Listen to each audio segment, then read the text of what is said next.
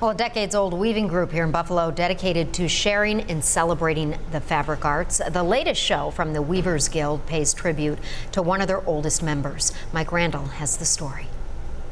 Lenore Tetkowski is getting her first look at the big show.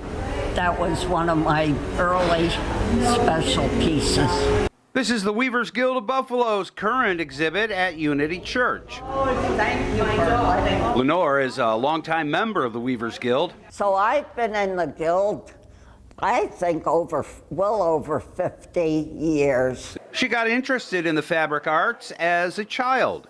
I have always enjoyed the way the fibers can do things, how they can interlock. I've loved how they feel.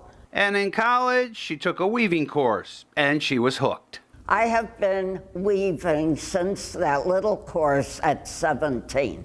During her career as an art teacher, Lenore always tried to incorporate weaving in her classes. There were no wonderful videos yet. I could teach myself as I taught the kids. This show is a celebration of Lenore's contribution to the art of weaving and her recent 100th birthday. If only my eyes worked better, if only my ears worked better, the rest of me's pretty good. She shared her love of the art with countless students over the years. The Guild's president thinks that makes Lenore very special. She's just got so many beautiful qualities to herself.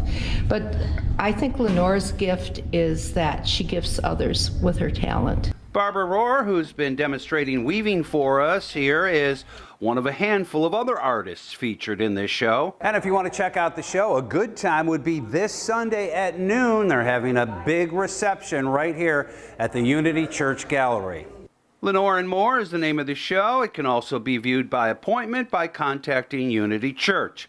The star of the show, Lenore Tetkowski, gives it thumbs up. I am overwhelmed. I mean, it's a terrific show. Mike Randall, 7 News, Buffalo.